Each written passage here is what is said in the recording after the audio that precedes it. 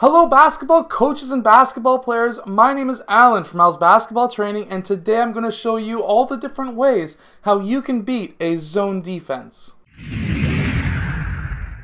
Hello everyone, so if you're new to this channel, on this channel I show you basketball plays, drills, and skills, so if you like that stuff, hit the like button and subscribe. But anyways, today I'm going to show you a really great way, actually a few different great ways that you can beat a zone defense. So let's get down to the clipboard and let's check out these different ways of beating different types of zone defenses.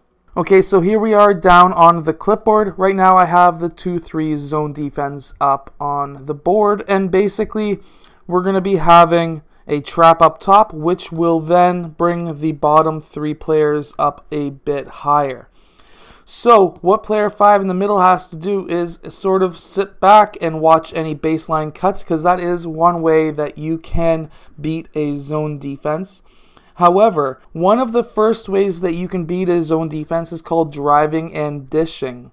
That means that one of your players is going to go and drive towards the rim, which will collapse that zone defense. So player 4 would need to come down, and he's going to be watching backdoor, so you probably most likely won't have a backdoor cut from the opposite side. However, you may have another cutting player from here. You may have a cutting player along the baseline on the same side that you're driving on. Or you may have an open three-point shot, because if you're driving at a zone that already has a player in that zone, that defender's still going to be dropping down to cut you off.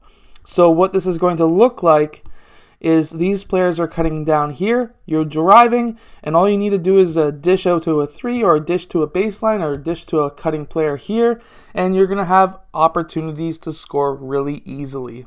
This also works against a 3-2 zone defense as well. Let's say you drive to this side, for example. If player 4 goes and cuts off that player who's driving towards the basket, you may have a player on this side who is cutting baseline, and that's going to be another drive and dish opportunity. Player 2 red might be popping down as well, which would leave player 5 open for a 3 out there as well. So driving and dishing is one of the ways to beat a zone defense. Another way you can beat a zone defense is if you stack the side. So let's say player 1 passes over to player 2. Player 1 goes down to this side. Now obviously we're in a triangle formation, but let's say we want to do an overload defense. Well, most likely what you're going to have is player 4 popping up top, and if he's not getting guarded by this player whose zone is over here, which he most likely won't be, you can do what's called an high-low pass.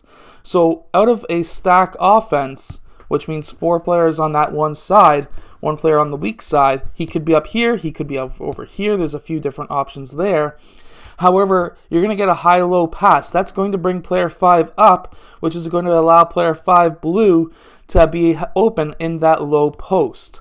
Even if player 4 red comes down to play defense, he still has an open lane in front of him. He could be boxing out or keeping behind him player 4 and still allowing player 5 blue to score really easily.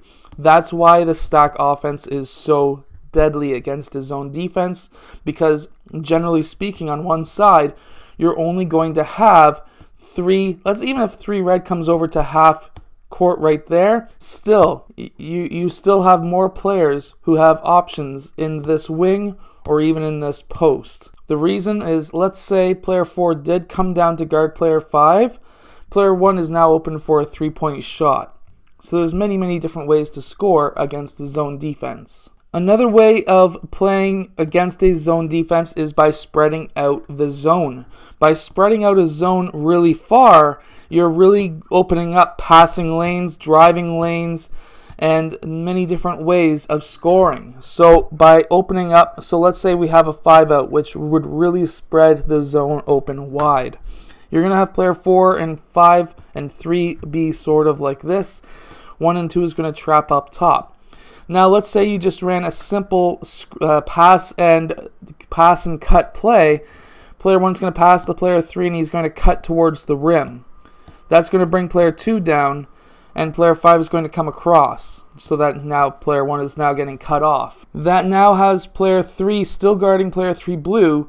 However, with player 5 coming up, That's going to allow a backdoor cut by player 5 or a cut by player 4, or sorry, a backdoor cut by 5 or a cut by 4, so that now the baseline is wide open. This happens against the 3-2 zone defense as well. However, when player 2 fills player's 1 spot, player 5 fills 2 spot, and player 1 goes out, we now have a player 2 open, so that now you still have a possibility of having player 5 open and a swing around because player 4 has to guard 5 right away. Now you may have a cut open by player 1, or just player 1 being open for a 3-point shot. So by running a pass and cut offense and then swinging the ball, that is another way of beating a zone defense. The third way of beating it, or the fourth way of beating it, is passing or by swinging the ball from one side of the court to the other, because that will now get the defense, as we see right here, stacked on one side, and you're going to have the whole other side open for, well, open 3-point shots, open drives, that kind of thing. That's why you want to do some side-to-side passing plays, like something like the 5-out pass and screen or pass and cut, because that is very deadly against a zone defense. Anyways, I hope that these strategies work for you and your team. If they do, let us know in the comments below. If you have anything to add, again, leave them in the comments below. If you have any strategies yourself, how to beat a zone defense.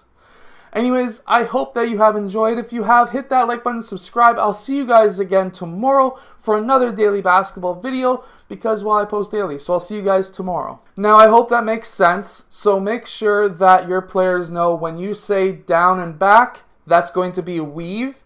And if you just say down, that's going to be just meaning that it's a fast break. You're going down and you're trying to score as fast as possible. Now, you could have a secondary coach standing at the rim to be able to set up some defense so that now there is a layup that is a little bit contested. You could do that as well, but that's up to you as a coach. Anyways, I hope that these drills help you and your team. If they do, hit that like button and subscribe, and I'll see you guys again tomorrow for another daily basketball video.